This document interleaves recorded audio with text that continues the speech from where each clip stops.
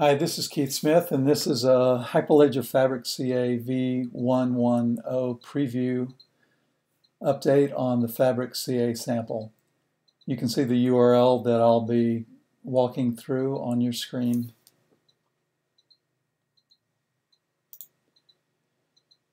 The Fabric CA sample is very similar to the Build Your First Network sample.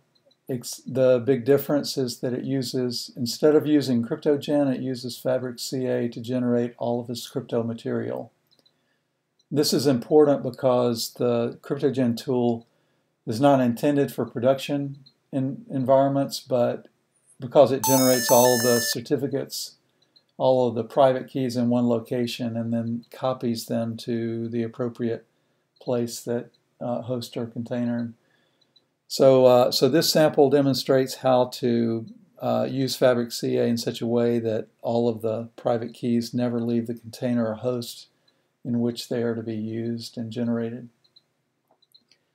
This sample also demonstrates how to use the attribute-based access control, but I've already talked about that in another recording, so you can see that recording for information on that. So how do you run this sample? What I've already done on my system is number one, until the images are published, you'll have to build them locally, and you can do that by downloading the master branch from the Fabric CA, and then of course having this Fabric samples repository locally. So assuming that what I've done on my system is I've run this script called build images, and it has built my images locally with, and they're all tagged with latest. So it allows me to run the sample as specified in number 2. To run it, you simply run the start script, which is in your Fabric samples Fabric CA directory. To stop after you've finished running it multiple times, you can run the stop script in the same directory. So let me go ahead and start a running of that. You can see here I'm in the Fabric CA, Fabric samples Fabric CA directory, and you can see the files that are here, the README that we've been going through, the build images script that I talked about. Make Docker is used to dynamically build the Docker Compose file. There are scripts that I'll step through in a moment, unless the start and stop scripts that I just mentioned. So I'll start these, and then we'll go back to the documentation while this runs, and we'll Okay, so understanding this sample. I've already mentioned the start script that builds the Docker Compose file using the make Docker script. All of the containers that are mentioned in the Docker Compose, they mount a volume called the data directory, and that is used to share information. And now, normally this data directory in a real environment would not be needed, but in order to synchronize events between containers, it's needed, as well as I use it to write the log files for all containers to it. It just makes debugging easier. The set of containers that the sequence of containers, as you look at the Docker Compose file, you'll see the sequence. Well, let me just step through it here.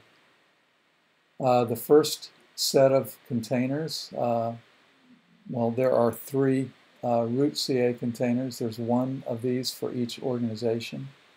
And in this sample, just like the Build Your First Network sample, I have 3 orgs. They're called org 0, org 1, and org 2.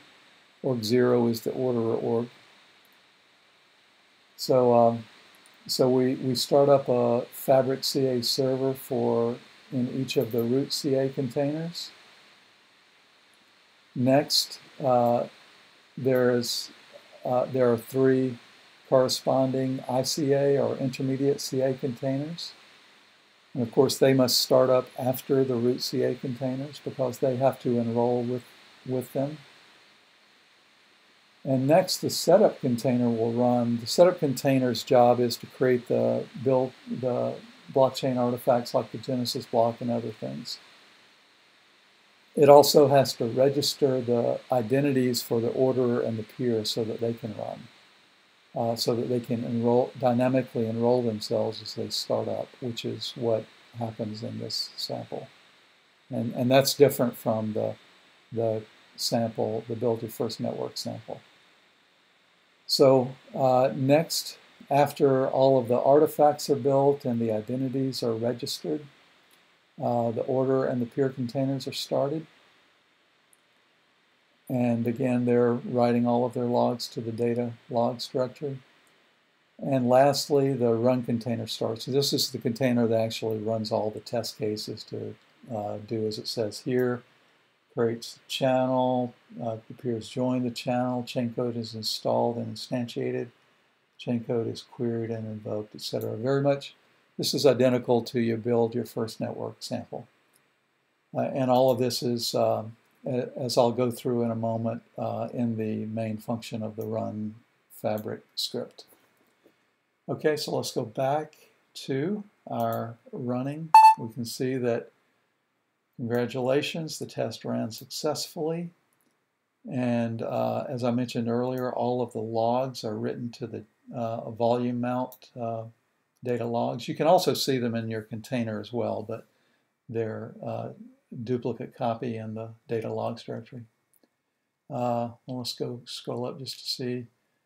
The start script, as I mentioned, it starts off by doing some cleanup by removing some existing containers and Docker images, and then it dynamically creates your Docker Compose file for you, and then it does your Docker Compose up to start your containers. You can see the root CA containers and the intermediate CA containers, one for each org starting. You can see a single setup container starting, which builds your Genesis block and other artifacts. You can see the orderer and peer containers starting that depend upon the setup having completed, and then lastly you can see the actual test starting, the run container starting the test, which talks to the orderers and peers. Okay, so as it says here, let's just go down into data logs. You can see there are log files, as I mentioned, for the root CA containers, like the one for the orderer, which is org0, the ordering organization. There are intermediate CAs. Here's the one again for the orderer. And then there's the setup container, which has the logs here. And notice also that we do create the file called setup successful, which is the sentinel or flag to let the peer and orderers know that setup is complete and they can start. And then you can see the orderer logs and the peer logs here for each org. And there are, as in the build your first network, you can see there are two peers, peer 1 for org 1, peer 2 for org 2, etc. So there are all your log files. Now let me go back to this. We're back at the top level here. I want to go down into scripts. And we'll see here that there's the environment script is just a script that's shared by all of the other scripts to have some common functions in them. But you can see that there's the start root CA. Let's look at that one. It's a very simple one. Simply initializes the root CA with a bootstrap user, and then copies that root certificate to a target cert file, which, by the way, this exists on in the data directory so that it can be shared between containers. You know, clearly in a real environment, you're getting your root CA certificate out of band, and so this type of coordination between containers is not needed in a real environment. And then lastly, we simply start the server. So next is the start intermediate. And this, as you can see, we wait for the root certificate file to be created. So that means the root CA has already started and copied it over.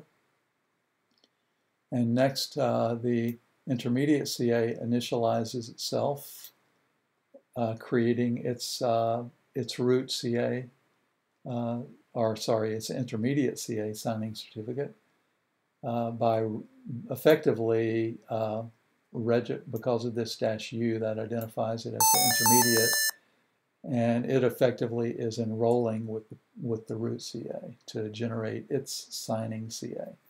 So anyway, then it copies this generated CA chain to the target chain file again in the data directory so that it can be shared by other containers, and then it starts the intermediate CA. Okay, next in line is the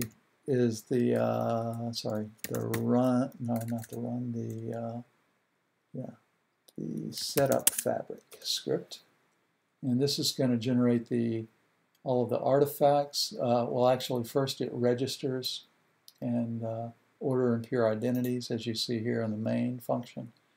We register identities. Then we get the CA certs by calling using the Fabric CA client, get CA certs.